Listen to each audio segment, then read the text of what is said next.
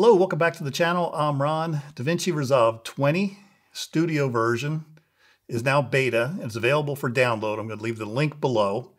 And with this download, there's at least 100 new features and AI tools such as AI Animated Subtitles, which is great for social media like Instagram and is a great way to keep your audience engaged. These are the animated subtitles in Davinci Resolve, the new release, version 20. So Davinci Resolve 20 is now out, and yes, I've still been flip-flopping back and forth between Davinci Resolve and Premiere Pro, but I wanted to test out the Davinci Resolve 20 new AI animated subtitles that exist. Okay, and let me show you quickly how this is done. I already have my video on my timeline. I'm on the Edit tab here, as you can see, and all we're going to do is select the voice or audio clip from the timeline. Go up here, top menu, timeline. You're going to go to AI Tools, create subtitles from audio, and then here, most of your default settings can be left alone. Language is auto. For caption preset, I have subtitle default. Maximum value, because we're doing something for something like Instagram, like I showed in the demo, I'll leave it at a value of 21, line single, and then just hit, create. I just canceled it. Like I said, we're going to do this in one take. So auto subtitle 21 single create. Takes just a moment to analyze. This is a short clip, so it's only going to take a few seconds to pull it up. And here we go on the timeline. Here's our subtitles now showing up. And if I scroll across here, you're going to see that already populated. Now, what you want to do to animate these, actually let me clear out some settings here because I think this is saved from earlier. So here's our subtitles showing in the screen. Let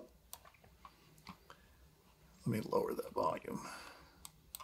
These are the subtitles showing in that screen, right? As you can see at the bottom here. And what I'm going to do is under the Effects tab, I'm going to go to Titles, Subtitles, Animate. You're going to get these 5 options: lollipop, rotate, slide in, statement, and word highlight. The only 2, in my opinion, worth using are the statement and the word highlight feature. So if I simply drag, like I said, you can see the text as it exists currently here. If I drag statement down into the subtitle menu, it's now going to use that animated effect, and it's kind of small, right? But you can see it here in the bottom, right? So what I'm going to do is, if I highlight all the subtitles, go over here to the right, under the Inspector tab, under Track, I can change the color of the text, and I can also change the background color. And I can also play with all the other settings. So if I want to move this up or down, which I did in the sample, I'll put it up here, increase the size a little bit. The text color is obviously white. You can change it to, whatever you want. Actually, white actually, from my testing, looks the best. So I'll just leave it at that. And then the background color, which is the color you're seeing populate as I'm speaking, is this back color here is red. Same thing. I found the red actually looks the best in my opinion. So I'm going to leave it. I'm going to leave it at the red.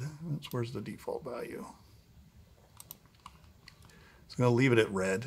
And then you can play around with these other settings like roundness, slant, tilt, again, size. You can actually change the font right here, the font. You can change it to whatever you want. I'm going to leave the default bold, light, whatever you want. And there's some other things to play around with. Animation speed, the speed at which the animation goes. But if I just play this through, I'm going to turn the volume off on this. Actually, let me turn it back up, right? Then Premiere Pro, but I wanted to test out the Davinci. Back up one more time. Play this through. So Davinci Resolve 20 is now out, and yes, I've still been flip-flopping back and forth between Davinci Resolve and you can see it works pretty good. It's pretty nice. There is a drop shadow that looks like it's burnt into the default settings. I haven't figured out a way to get rid of that drop shadow for some of the other parameters, but what you want to do is we tried the statement animation. If you want to clear that, just go highlight your subtitles here. You go over to the far right under your media clips, click here, remove fusion. It's going to get rid of the statement animation I dropped in there, and we'll try this one here, word highlight, and we can do the same thing. I'll just bring the size up a little bit so you can see what it does. And then if I play that through.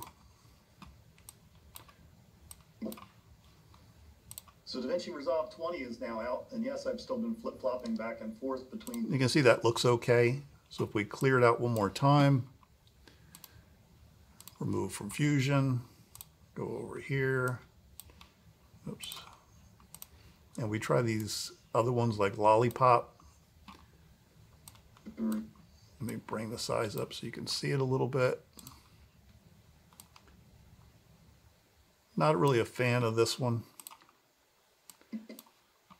So Davinci Resolve 20 is now out, and yes, I've still been flip-flopping back and forth. Clear that one out.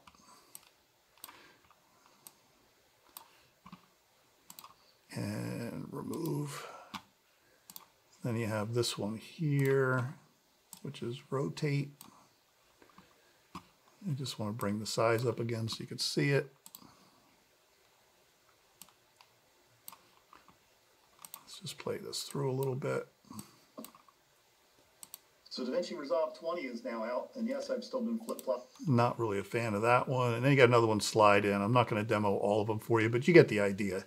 The best ones, again, the best ones to use, in my opinion, are the statement and the word highlight. I prefer the statement animation, and that's really all there is to this. Like I said, you can play around with the parameters over here.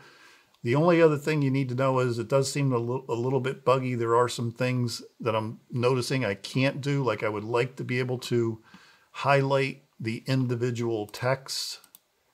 So everything right now, when you select the color, everything's white. I would like to be able to change the text to be various colors, different colors, instead of a single color. Haven't figured out how that's done. This is still in beta, but it's good to play around with. Like I said, the drop shadow that shows up on some of these, because you do black on black, it's a little more obvious. There's a drop shadow there, but I haven't figured out a way to get rid of that. It makes the text look a little strange, but that's why I'm leaving the default values of white for most of this. It looks a little better. And the other thing you want to be aware of is when you export your final file and you're under the Deliver tab, just make sure you're all the way down here in your settings, and this option here to export your subtitles is enabled, and I have it set to burn into video. If you don't have this enabled, you're not going to get, when you export this video, you're not going to get the subtitles showing up. Just something to be aware of.